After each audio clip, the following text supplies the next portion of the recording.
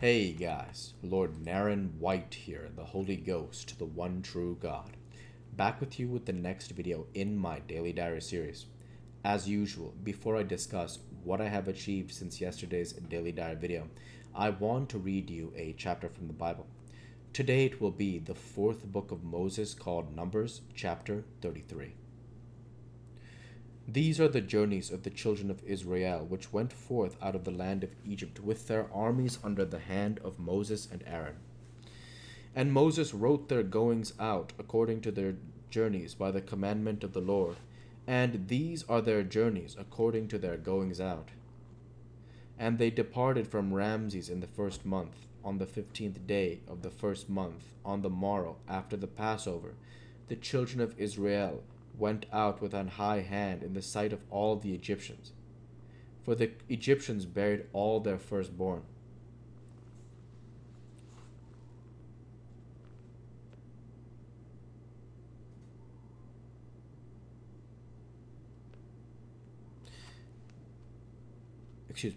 After the Passover of the children of Israel went out with an high hand to the sight of all the Egyptians.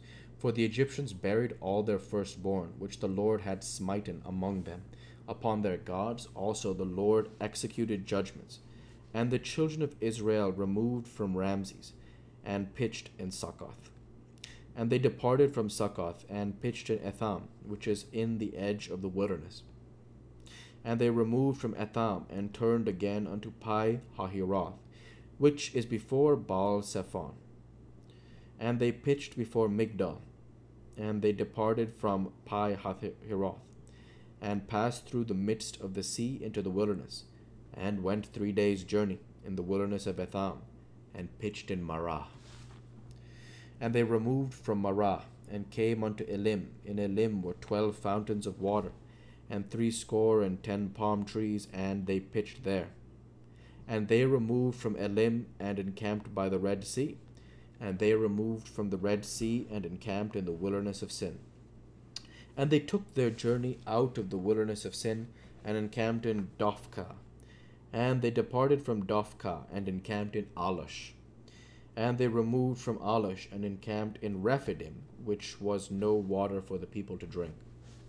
And they departed from Rephidim, and pitched in the wilderness of Sinai. And they removed from the desert of Sinai, and pitched at Kibroth Hattaavah. And they departed from Kibroth Hattaavah, and encamped at Hazeroth. And they departed from Hazeroth, and pitched in Rithmah. And they departed from Rithmah, and pitched at Rimmon Perez. And they departed from Rimmon Perez, and pitched in Libnah. And they removed from Libnah, and pitched at Rissah. And they journeyed from Rissah, and pitched in Kehelathah. And they went from Kehelathah, and pitched in Mount Shapher. And they removed from Mount Shapher, and encamped in Haradah. And they removed from Haradah, and pitched in Makeloth. And they removed from Makeloth, and encamped at Tahath. And they departed from Tahath, and pitched at Tarah. And they removed from Tarah, and pitched at Mithkah. And they went from Mithkah, and pitched in Hashmanah. And they departed from Hashmanah, and encamped at Moseroth. And they departed from Moseroth, and pitched in Bene-Jaakan. And they removed from Bene-Jaakan, and encamped at Hor-Haggidgad. And they went from Hor-Haggidgad, and pitched in Jothbathah. And they removed from Jothbathah, and encamped at Ebronah. And then they departed from Ebronah, and encamped at Ezion-Geber. And they removed from Ezion-Geber, and pitched in the wilderness of Zin, which is Kadesh. And they removed from Kadesh, and pitched in Mount Hor, in the edge of the land of Edom. And Aaron the priest went up into the Mount Hor at the commandment of the Lord, and died there. In the 40th year, after the children of Israel were come out of the land of Egypt, in the first day of the first month. And Aaron was 123 years old when he died in Mount Hor. And King Arad the Canaanite, which dwelt in the south in the land of Canaan, heard of the coming of the children of Israel. And they departed from Mount Hor, and pitched in Zolmanah. And they departed from Zolmanah, and pitched in Punon. And they departed from Punon, and pitched in Obath. And they departed from Obath, and pitched in Ij Abarim in the border of Moab. And they departed from Im, and pitched in Dibon Gad. And they removed from Dibon Gad, and encamped in Almon Diblathaim. And they removed from Almon Diblathaim, and pitched in the mountains of Abarim before Nebo. And they pitched from the mountains of Abarim, and pitched in the plains of Moab by Jordan near Jericho. And they pitched near by Jordan, from Beth Jesimoth even unto Abel Shittim in the plains of Moab.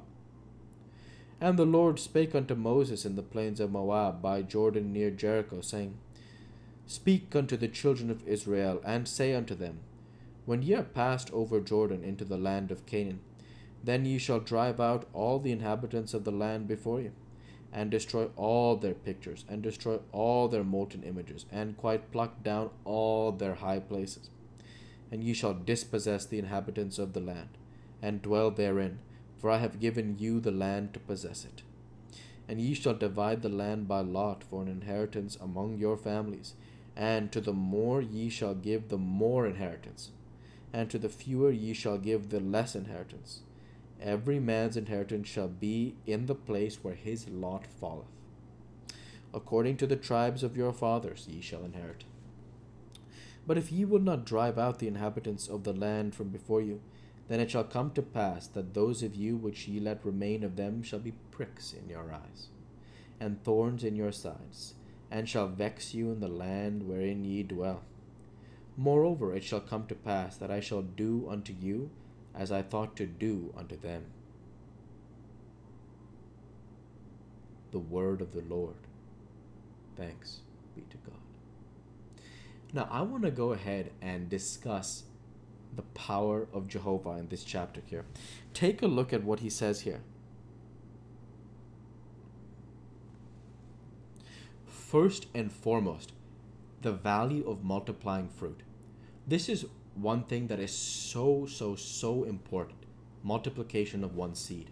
And I haven't written this chapter yet in the Gospel according to Lord Naren. Why? Because I'm still thinking about the marriage chapter, because it's a very important chapter. How I want to write the chapter, what the principles of marriage in Narengelicism will be. It's a very important principle because it affects a potential infinite amount of people. And obviously, infinity is not a concept that anyone in levels 2 through 7 can understand, but just take a sample size, for example, of how long the world has been here for, which is 6,022 years. That's a long time. And that might, by principles of marriage, will affect people for that long and longer. And that's why I'm saying, it's very important about how I write my gospel for this reason. And so I've been thinking about that, and that's why I haven't discussed my chapter about multiplication yet. And why I discuss it as so important is right here. In Numbers 33, 54 through 56. So the Lord discusses how they, he tells Moses, speak to the children of Israel and discuss how they will drive out the inhabitants of the land of Canaan, destroy all their pictures, destroy all their molten images, and quite pluck down all their high places. And they shall dispossess the inhabitants of the land and dwell therein, for I have given you the land to possess it. Now the scripture reads, and ye shall divide the land by lot for an inheritance among your families, and to the more ye shall give the more inheritance, and to the fewer ye shall give the less inheritance. What does Lord Jesus say? To who hath, to him shall be given. Of course, he discusses that in the parable of the talents, but it is nevertheless the true all the same, that who brings more men, to him shall be given, and to the fewer, less shall be given. Every man's inheritance shall be in the place where his lot falleth. According to the tribes of your fathers ye shall inherit. But if ye will not drive out the inhabitants of the land from before you, then it shall come to pass that those which ye let remain of them, he warns them, he says, but if ye will not drive out the inhabitants of the land from before you, then it shall come to pass that those which ye let remain of them shall be pricks in your eyes, and thorns in your sides, and shall vex you in the land wherein ye dwell. Moreover, if it shall come to pass, then I shall do unto you as I thought to do unto them. He says, if they do not drive out the inhabitants, and this is the beauty of free will. People discuss God's divine plan, and it's so true. It's so true. This is what is amazing to me. What's funny is I truly believe this, that God does know the future. He really does. For example, I look at it this way.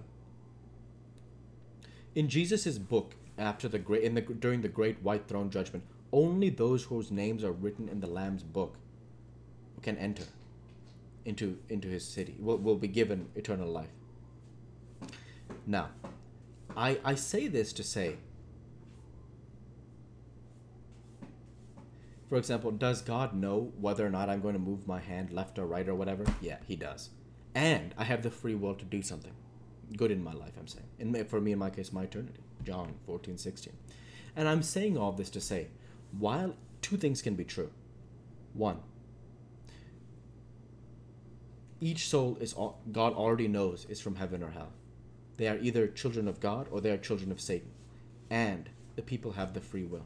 Notice how the Lord says here in Numbers 33:52. It's a very beautiful example. He says, "Then ye shall drive out the inhabitants of the land from before you." So he tells them they will drive out the land. And then he says in Numbers 33:55, because he knows they also have free will. They have the decision not to fight for the land of Canaan. They have a decision, free will to make a decision. He says, "But if ye will not drive out the inhabitants of the land from before you, then it shall come to pass that those which ye let remain of them shall be pricks in your eyes, and thorns in your sides, and shall vex you in the land wherein ye dwell."